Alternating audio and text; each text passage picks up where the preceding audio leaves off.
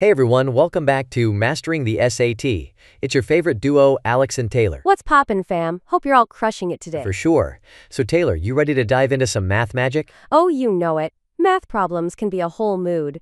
But with the right tricks up our sleeves, they're totally manageable. All right, let's kick things off with some legit tips for tackling math problems on the SAT. Let's do it. First up, always start by jotting down what you know. Like list out the given info and what the question's asking for. That helps a lot. Exactly. Also, keep those formulas on lock. The SAT loves to test if you know your basic formulas. Hundo P. And if you get stuck, try to break the problem into smaller parts. It's all about that step-by-step grind. No cap, sometimes the problem seems wild until you dissect it. Couldn't agree more. So, shall we put these tips into action with a spicy problem? Let's get it. All right, so we've got this problem about two right circular cylinder. Let's call them cylinder P and cylinder Q. Got it. Cylinder P has a volume of 256 pi cubic units and a radius of 8 units. Cylinder Q has a volume of 8,192 pi cubic units. Okay. If their surface areas are k pi and n pi square units respectively, we need to find the value of n minus k. Sounds like a whole adventure. Let's dive in. So starting with cylinder P, we know the volume formula for a cylinder is volume equals pi times radius squared times height. Yup, V equals pi r squared h. Right, and we've got the volume, V sub p equals 256 pi. And the radius r sub p equals 8 units. Plugging in those values. So 256 pi equals pi times 8 squared times h sub p. Simplify that. 8 squared is 64. So we have 256 pi equals pi times 64 times h sub p. Let's divide both sides by pi to keep it clean. Good call.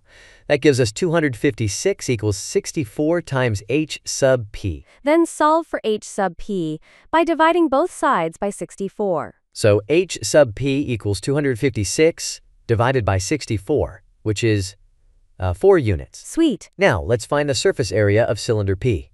The surface area formula is S equals 2 pi r h plus 2 pi r squared. Plugging in the values. S sub P equals 2 pi times 8 times 4 plus 2 pi times 8 squared. Let's simplify.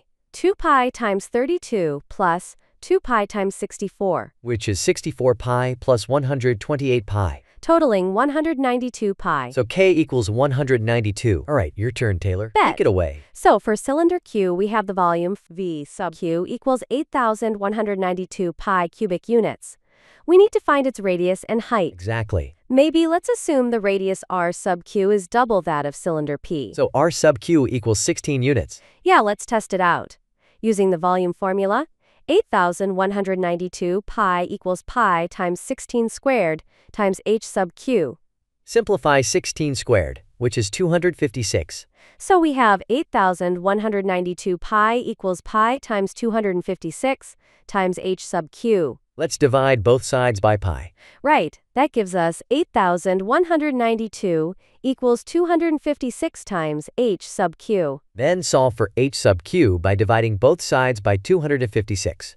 So h sub Q equals 8,192 divided by 256, which is, wait, 32 units. Nice. Now let's find the surface area of cylinder Q using the formula S equals 2 pi r h plus 2 pi r squared. Plug in the values. S sub Q equals 2 pi times 16 times 32 plus 2 pi times 16 squared. Simplify that.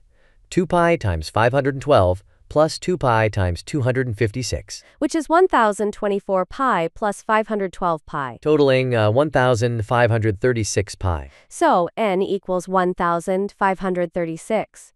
Now let's find n minus k. N minus k equals 1,536 minus 192. Calculating that gives us 1,344. Boom! The answer is 1,344. Which corresponds to option A. Let's go! We nailed it. So breaking it down step by step made it way easier, For right? sure. And assuming the radius of cylinder Q was double, that of cylinder P was a clutch move. Yeah, sometimes spotting patterns or relationships can save you time and effort. Also, double-checking each calculation helps avoid those big yikes moments with careless errors. Deadass.